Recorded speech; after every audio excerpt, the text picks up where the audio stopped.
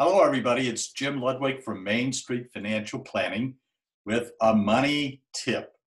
Today, it's about habits, the 7 habits of highly effective financial savers.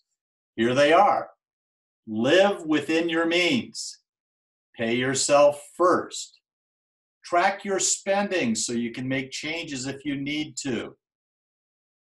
Make sure that your emergency fund is fully funded.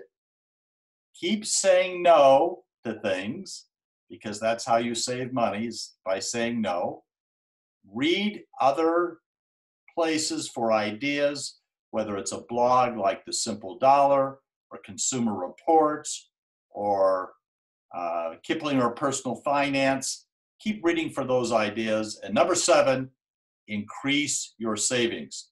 Those are the 7 highly effective habits for savers. Have a great day.